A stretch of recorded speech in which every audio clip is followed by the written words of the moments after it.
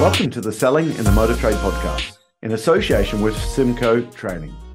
This is the weekly podcast where we share best practice, tips and ideas on how to sell more cars, improve your service department, and generally put more profit into your dealership or dealer group. I'm your host, Simon Bowkett. Now, some of you probably already know me as Skippy. I will start by saying thank you for taking the time to listen to this podcast.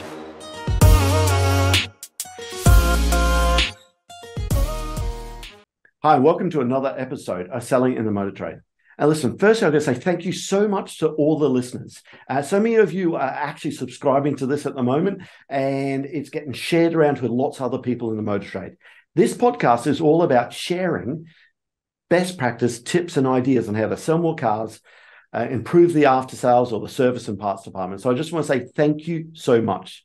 Now, today, it is my pleasure to have Dale Wyatt on. Now, Dale Wyatt is the Director of Automobiles for Suzuki Cars in the UK. Now, for anyone who's been living under a rock and doesn't know Dale, Dale is all over LinkedIn, and Dale and I have been communicating through LinkedIn for, goodness me, it's got to be since LinkedIn started, Dale. I bumped into Dale at the NADA conference, and I've been trying to get Dale on this podcast now for 2 years, and I'm so excited to get here and get Dale on the podcast. So, Dale, I want to say thank you for your time. I really appreciate it. It's a pleasure to be here, Simon. You pinned me down at last. Yes. Well, listen, is at that point there where I thought, hold on, is this good follow-up now, or am I actually pushing it too far now? But good salespeople, we follow up, right? You demonstrated good process. You kept following up until I said yes. Well done. That's good. Thank you for that. So listen, can you tell us a little bit about the young Dale? Growing up in school, what did you want to do with your life? Was it always motor trade? No, quite the contrary. My father was a builder. Mm-hmm. And I thought that I would leave school, and did, and work for my father and be a builder and take over his business. Unfortunately, I was a rubbish builder. And my father had to fire me for my own good. So yeah, I thought I was going to be a builder, realised that I wasn't good with my hands, and I embarrassed my father and I had to go and find my own way. And thankfully, I found that I was quite good at speaking. Okay. And I worked for a company called Abbey Life, selling insurance and double glazing. And it changed my life, Simon. Wow, that's proper selling. Now, double glazing insurance, are we talking door-to-door, appointments made? Are you, talk to us about that part of your life. Yeah, I was doing selling. I was selling insurance and pensions, mm-hmm. where you're selling a story. You're getting somebody to think about an event in their life rather than a product. And it was a really good experience. I had a guy called Dave Ludlam who took me under his wing. And I was a bright, enthusiastic, brash, overconfident lad. And he straightened me out a little bit and got me on the straight and narrow. I remember he took me to a very rich street in Bournemouth called Hodenhurst Road, which is full of mansions. We started at one end and started cold calling. But this is knocking on the door, getting doors slammed in your face. Exactly. When you knock on a door and a butler answers, wow, that's a lesson in sales, I can tell you. Yeah. Wow, that is really. So this is a shameless plug for our first 90-day sales training program. We often say that the skills we learn in our first 3 months or first 90 days, good and bad, lasts us for the rest of our life. Can I ask you, back with Dave, okay, as your mentor, back when you were selling life insurance, double glazing, is there any lessons you learned in your first 3 months that is as relevant today for someone else starting in the motor trade in their first 3 months? I think so. I think respect the process would be the bit. I think there is a process, and there's a process for a reason. And you can shortcut it and get away with it sometimes, but eventually we'll catch you out. So I would say respect the process. The best salespeople realize there's a process you need to go through, and respect it. That doesn't mean you can't express yourself. That doesn't mean you can't have a personality, but there's some non-negotiable things you're going to have to do if you want to sell a car, sell a pension, sell insurance, or sell anything. And respecting that process is important. You're never too skilled to forget the skill of the process, is what I would say. Yeah, okay. So what does the journey look like going from selling insurance, double glazing? You've learned lots of lessons there to how do you join the motor trade then? I worked for a company called Partco, and I was a sales rep selling garage equipment and parts. Okay. To the motor trade. And that was my first introduction to the motor trade and to management, which was really a good experience. I ran a number of parts distribution branches. Mm-hmm. And when when you're in your early 20s, running a team of 20 van delivery girls in the 80s and 90s, I can rest assure you it's a good positive learning experience, Simon. You'd learn a lot quickly. Really good. So start the motor trade through parts, but dealing with dealers day in, day out, trying to sell them equipment and all that stuff. I understand now, a friend of the show, John O'Hanlon, says to say hello. And I understand you two go way back. You moved from there. Is that when you went into Volkswagen? Because I know from John, you're working on the sponsored dealers program with Volkswagen. That's going back a while now, John tells me. Is that where you went straight into Volkswagen from there? Yeah, I joined Volkswagen as an area manager, mm-hmm. and then became a regional manager, and then took over the sponsored dealer program. Mm-hmm. Job title was Development Ventures Manager, which is a wonderful program. We would find really talented individuals who had all the skills to run their business and loan them a big interest-free loan, £1 million typically. Mm-hmm. A number of great businesses were born as a result. There were so many. And this is sort of in the 90s, early 90s, is it? Yeah, exactly. Kind of the early 90s. Yeah, late 90s, 94. Okay. 2004, that sort of period. Yeah. And it was a really good experience because it taught me about business. I was a non-exec director on a number of businesses. Mm-hmm. I was working with startup business and all the enthusiasm and excitement that goes with that. Yeah. And I understood how the legal profession worked, I understand insurance and banking and finance and directors' duties and all of those boring things that keep you out of jail. Mm-hmm. Business and how important they are. So it was a really good experience. And I learned about entrepreneurs. Mm-hmm. And there's a certain breed to be an entrepreneur. And I think you need to manage and work with an entrepreneur in a certain way to get the best out of them. And I think those skills have kind of helped me do my job really well from then onwards. Can I ask you, how did you identify someone to go into one of these sponsored dealers? Were they coming to you in plagues, or did you go out and try and find them? And that leads me on to, what were some of the key ingredients that you were looking for to make the decision to, give them a loan of $1 million upwards? We worked with Gallup to create a structured interview. Mm-hmm. And we developed an assessment to understand the profile of somebody. Mm-hmm. And we used a strategy where we interviewed for somebody's weaknesses, because we know that for every strength, there's an opposite side. There's a delta, there's a weakness. And skilled salespeople are really good at selling their strengths. Right. We asked for them to give us evidence of examples of their weaknesses, because that would prove their strength existed. So an example is, most entrepreneurs have a high ego.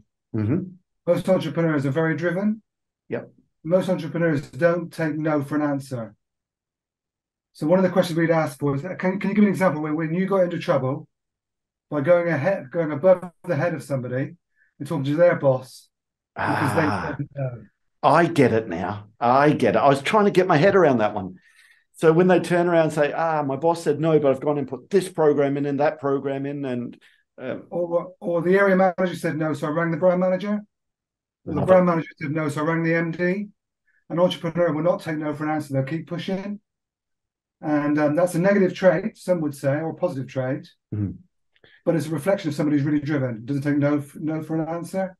So we look for examples of them displaying negative traits. Yeah. Okay. I love that. I love that whole idea there. And it's something else you mentioned to me in the past. You said you can't put in what God left out. They have to have those raw ingredients to start with. I suppose that's very, very important as well. And that's one of the raw ingredients, isn't it? Not accepting no. You want somebody with high ego, high drive, somebody who's willing to take a risk. Yeah. Somebody who's willing to defend their own opinion. We often use the phrase, you can't put in what God left out.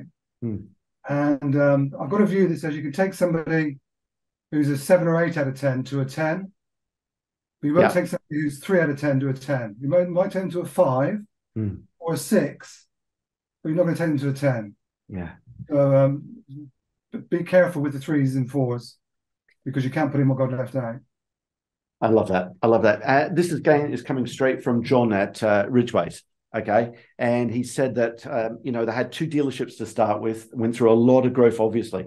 And he said some of the teething problems we had there were organization and planning. And Dale come in and just bashed our heads together and said, you've got to get the starter process right. And he said, you've got to ask Dale about the apricot. Okay. Yeah. Can you explain the apricot for us? It was a peach, yeah. Peach. Oh, the peach. Sorry. Peach. Yeah. And I think John Hannon and David Newman, who were the guys from Ridgeway, wanted to run a business with a real customer-centric, employee-centric nature, a real soft, gentle, easy to do business. But it had to have a hard stone like a peach, had to have some proper processes, and had to have some non-negotiable activities, and you had to be competent and follow the process as well as being soft and gentle on the outside. So there was a stone, there was a hard center the business, so it felt soft and fluffy, but it was well run and hard and properly managed on the inside. If that makes sense. Yeah, no, it does. It does all of that. So the sponsored dealers, you must look back with a great lot of pride that somewhere that I suppose you started with that business there and then sold off to Marshalls and many, many others there. Did you ever decide at some point, hey, I want to do this for myself? Or did you always like working from the OEM side of it? Yeah, I thought about it and I was excited by it, but I never found the right opportunity. Yeah, I've always loved dealers and always thought that that I might make a good sponsored dealer. But one of the things I have learned is it's very easy to commentate on running a dealership. It's very different to actually run one. So I'm not sure whether or not I would have been elite in that area. Well, you've definitely run a very good business anyway, where you are at the moment. I understand you voted #1 most trusted brand, and this is Suzuki. Was it 7 out of the last 9 years? Yes. I think if I got the numbers right there. Yeah, 7 out of the last 9 surveys. So they surveyed twice a year. And I guess as I have, you pick up a few awards, and I've won a number of awards. But the thing that I'm most proud of is our Customer Satisfaction Award. That's just not picking up, though. 7 out of the last 9 surveys. There's got to be a secret to that success there. Now, we know a Suzuki is built well. They're built about reliability, but so are lots of other Japanese brands. There's got to be something more than just that. What's the secret of Suzuki's success there? Well, I think it's a combination of things. I always talk about having oodles of personality underpinned by process. So that combination of people skills and process skills work. And I also talk about focusing on the things that make a difference. And I've got 5 tips for you if you want, Simon. Yes. To help you. Yes, please. Yeah. And these are things that maybe some people might want to think about. The #1 thing is don't bonus the score. A lot of manufacturers don't bonus score. I know many dealers will bonus a score. Don't bonus score from an OEM or a dealer's point of view, or both. From an OEM perspective, a lot of OEMs bonus the score. And that forces dealers to game the system rather than to focus on the actual customer. So you can imagine how it must feel as a customer when the dealer says, it's really important to me that you give me a 10. You're going to get a survey. Please tick the 10 survey. Can I remind you to tick the 10 survey? That's gaming the score. We want to get proper feedback so that we can improve the business. Yeah. So we encourage dealers to have an action plan. And we might bonus an action plan, but never bonus the score because you end up gaming the system. That's the first one. Second one is establish your core non-negotiables. So focus on core process. And I'll give you an example. We have 5 non-negotiables in the Suzuki sales process. And they're warm welcome to the customer. Take the customer's details. Present the product. Follow them up. And tell them your why buy from me story. They're the 5 things, and there are many other things you could measure, but those 5 things are pretty core. Yeah. Through our mystery shop program, we've got 94% of our dealers doing all of those things every time with every customer. I think it makes a difference. And my third thing is focus on the dissatisfiers. What are the things that are going to really irritate customers and try to remove those? Okay. What are some of the dissatisfiers you found in Suzuki? I'll give you an example. One of the dissatisfiers was courtesy cars. Yeah. I think most dealers have got more jobs than they've got cars. We can't register courtesy cars left, right, and centre. Unfortunately, we just budget doesn't allow. Always a Okay. problem. So what we did at Suzuki was we've reframed the customer proposition, and we said that we would provide alternative transport to every customer. And alternative transport could be a taxi, a collection and delivery, or a courtesy car. What that did was reframe the customer's expectation without reducing the level of customer satisfaction. Okay. Another Yeah. example is car valets. Mm-hmm. Some cars arrive and need a wash and vac. Some cars arrive and we need a full valet. Yeah. What we did was make our promise that we would do a wash and vac, not a valet.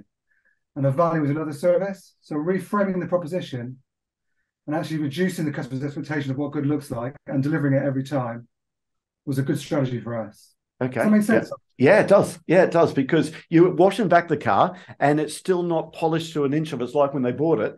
The expectations might be different to what we were going to do. So change the wording. Love it. Yeah, exactly. So kind of reframing the experience, getting in non-negotiables, removing those dissatisfiers, and getting people to focus on the customer rather than the score. The score follows. The score is a lag measure. The customer interaction is the things that make a difference. Yeah. Yeah. I love that. Okay. Love that. I'm counting away. Is that number 4 or is that number 5?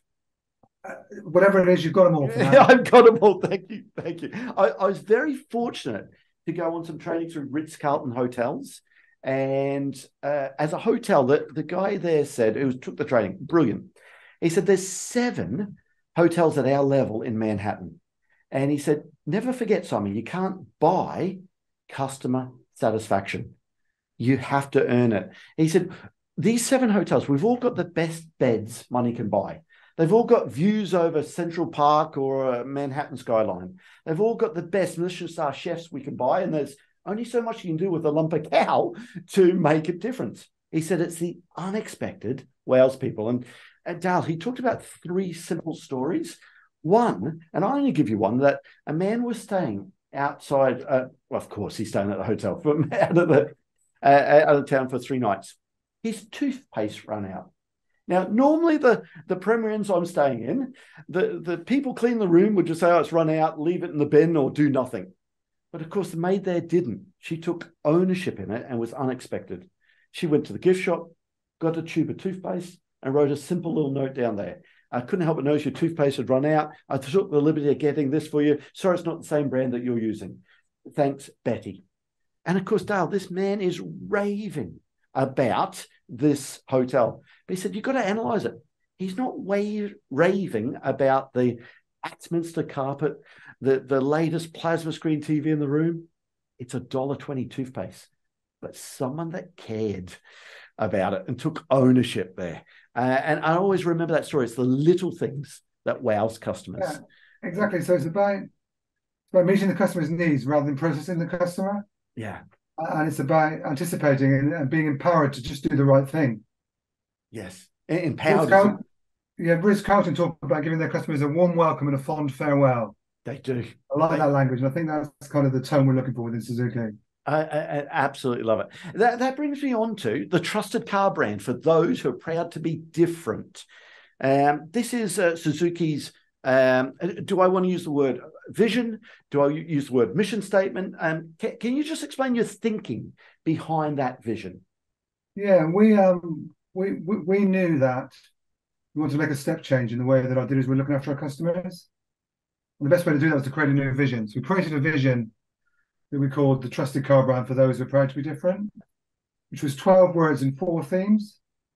And the 4 themes were trust. Mm-hmm. It was about something bigger than trust between dealer and customer. It's also trust between manufacturer and dealer and manufacturer and supplier. So we wanted to build a really trusted, close relationship. We want to be every dealer's favorite franchise and every supplier's favorite customer. Mm-hmm. That makes sense? Yep. So that was the trusted. For those was about realizing that we didn't want to win everybody's business. We're a 2% share brand. So we can afford to be not for 98% of the population, providing we've got 2% who are raving fans, Simon. Be I, clear about what you are rather than what you're not was an interesting piece for us. that's brave. You get this right again. 2% market share. So actually, if we're not the right people for 90% of the people, it doesn't matter. Exactly. That's brave, isn't it? Thinking it that way. I think I so. love it. I think you're right, but it's brave, isn't it, Dale? Yeah, I think so. I think what it does is enable you to think in a really focused way, and it gives you confidence to not follow the crowd. Interesting. So I think that was the for those bit. And pride was the connection we wanted to feel between each other. And different was the fact that we could be different. We didn't have to be constrained by the rules of business. We didn't have to be constrained by what the competition were doing. We could express ourselves. And we have an entrepreneurial network of owner drivers who all want to express themselves. We want to encourage that. Someone who is a personality in their community. And we wanted to give our dealers license to be them at their best, not for them to have to follow a formula. And that was where the different piece came in. So we want dealers to achieve their territory potential, look after their customers and make money. They can do that. Why am I going to micromanage them? That's the experience I want them to deliver. I'm just thinking of people like Robin Luscombe, one of our clients, and of course, one of your great dealers, been on the podcast as well. And he really is proud to be different. We won't sell you a car, we'll help you buy one, is his slogan all the time there. And he definitely does. It is not part of the, how do I say, the mold. He is definitely different. And I imagine he's just one of, 120 Suzuki businesses that you have, or 100, how many dealers are there now? Yeah, 150. 150 Suzuki dealers who are all Robin Luscombe's different. This is our business. Yeah, exactly. I think they feel that we're partners and there's an interdependency between us. And we try and focus on our own job. So there's a lot of time talking about roles and responsibilities and making sure that we don't duplicate, don't overlap. And we allow the dealers to create their own brand in their own territory that amplifies ours. I think a lot of other manufacturers look to suppress the dealer brand. Yeah. And often in rural communities, the dealer brand is as big or not bigger than our brand. It is. Yeah, you're right sometimes. Absolutely. In rural communities. I was at one meeting, and I won't mention the OEM, it wouldn't be fair to say, but he started off with a conversation saying, to dealers, you'll understand I'm not talking about a partnership. Most OEMs talk about partnership. We don't believe in a partnership because we're more powerful than you. We don't believe that we could actually have a partnership where one party's more powerful than the other. And I heard this. I thought, oh, that leaves a bad taste in mouth being one of the dealers there. And that's completely opposite to your thinking. You are definitely a partnership with the guys. Yeah, I mean, we talk about an interdependency. We talk about a proper partnership based on just getting along. I think it was Bill Parfitt who once famously said, and Bill Parfitt was MD of Vauxhall for years. He said it's all about trust and understanding. And the problem is they don't trust us and we don't understand them. And I've always tried to kind of reverse those two things around if I can, you know? Yeah, cool. And make it easy for people to buy it. Listen, you told me a story about a pen that you bought, the Mont Blanc pen. And again, can you relay that story to our listeners? It resonated with me. I always think about it when I think about giving customers experiences. And that when I was working for Partco selling parts, I earned a bonus, which was a big bonus to me. And it was enough for me to be able to treat myself to a Mont Blanc pen and a leather case.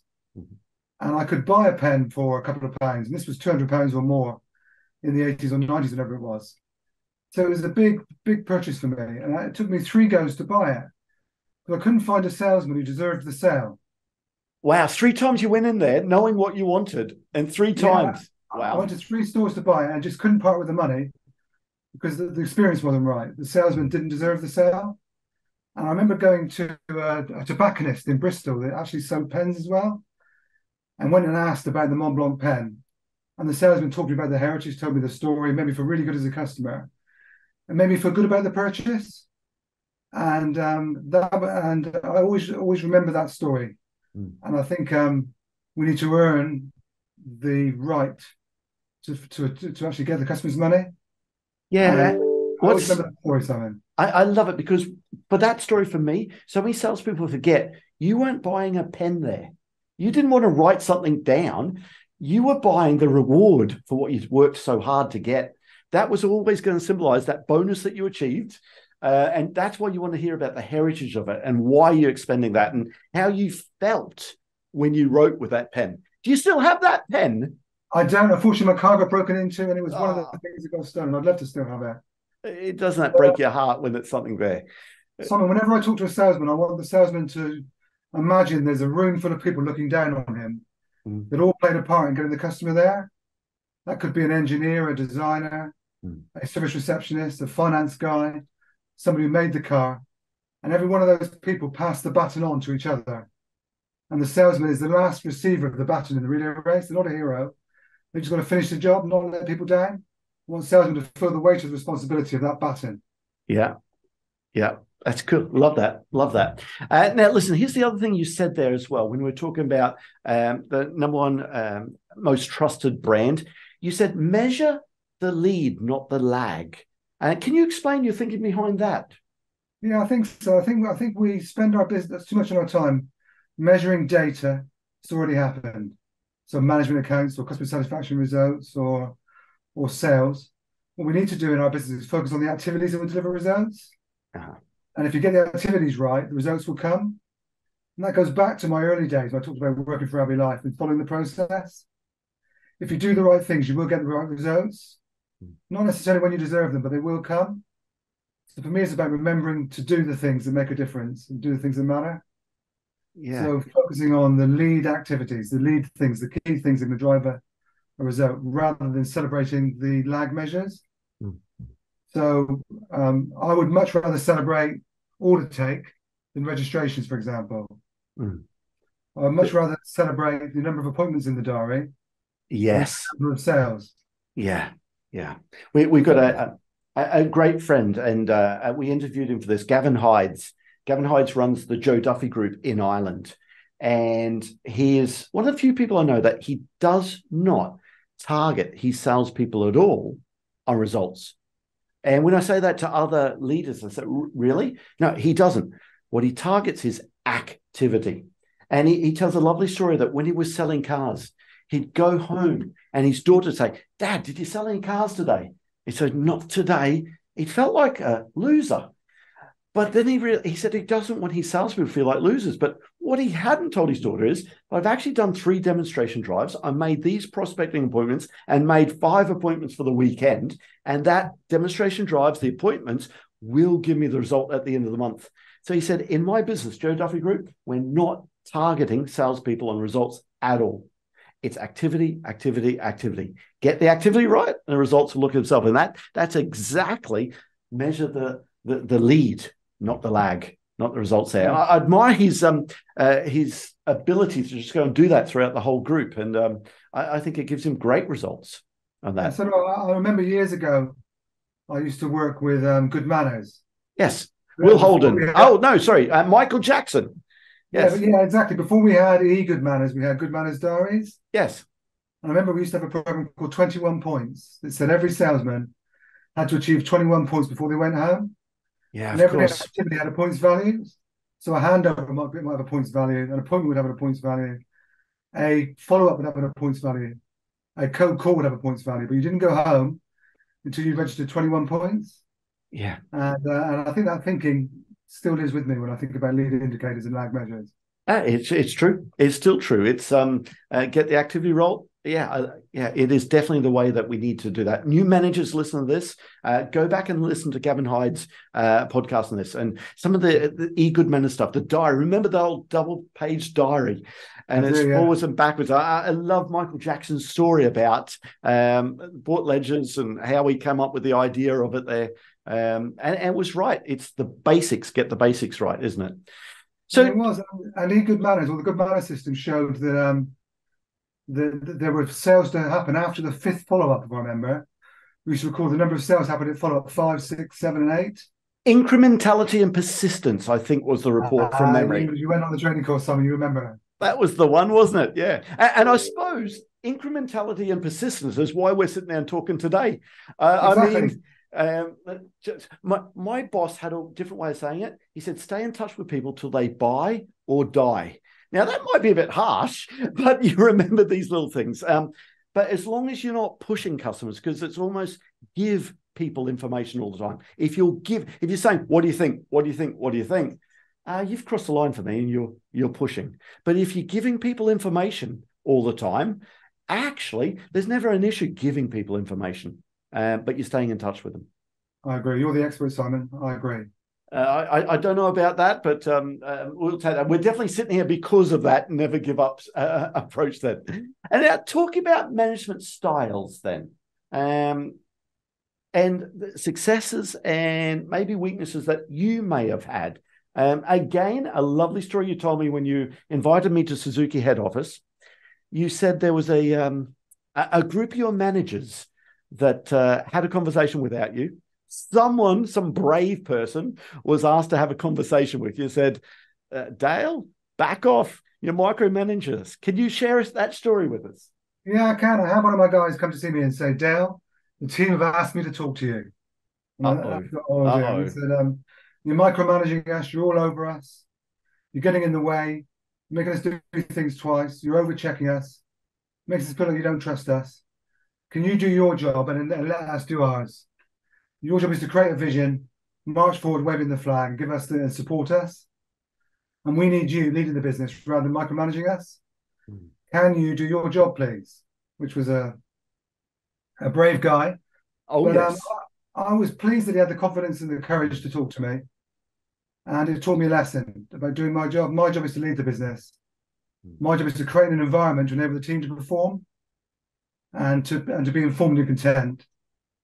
And I slipped into the micromanagement perspective. And what I say to the guys and girls now that work for me, if you're seeing too much of me, it's for one of two reasons. Either I'm worried about your performance, or I've got over enthusiastic and I'm too close to the job. Your job is to find out what it is. Yeah. Yeah. So if it's my enthusiasm, tell me and I push back. Mm-hmm. If it's my concern with the individual's job to do the job, they should know, and we should be working closely together to resolve the situation. Listen, as a self-confessed control freak, I find it hard to do that. We've got 6 of us working for us. We have some great trainers. For people who listen to this, I've never been a dealer principal. I've only ever been a general sales manager. I employ people that have been dealer principals and successful people in the business because we have to. But I still find myself being a control freak. He's run the course like that. Oh, I would have done it this way. I did that yesterday with Andrew Clark. Sorry, Andrew. He knows more than me, Dale. But I'm still sitting there thinking, oh, is that right, Andrew? Can you do it this way? And of course, he was right. I was wrong. So my question is, as a control freak, is it difficult not to put your nose in where it's not needed? How do you back away? I think it's about realizing what your job is and where you add value. And I think it's about understanding the impact that you have on somebody when you overmanage them. I want people that are confident, willing to take risks, and willing to know that they're supported by me. So I think if you go to the right process of recruiting somebody with all the skills to do the job, you should allow them to do it. So let's open up the conversation. You introduced me to a great presentation about leadership, about mindset. What is the job of a leader? A really great leader out there, what's their job? How do they become that great leader? Well, I think a leader's job is to answer the big question. And the big question is where to from here and why you should follow me. I think that's the leader's job, is to answer the big question. So the first job is to establish where to from here, and then to create a compelling argument to get a team of good people to follow you on that journey. That's a leader's job. And I think as a leader, you need to remember that. And you need to be looking down on the business saying, who's on board, who's resting, and who's rowing in the opposite direction. So I think of the business as like a rowing boat with a group of rowers. Some people are rowing with me. Some people are deciding whether to row or not. And others are rowing against me. And my job is to work out who's on board and who isn't. And to work it through. So I love the idea of this. This is a vision. This is where we're going. Okay.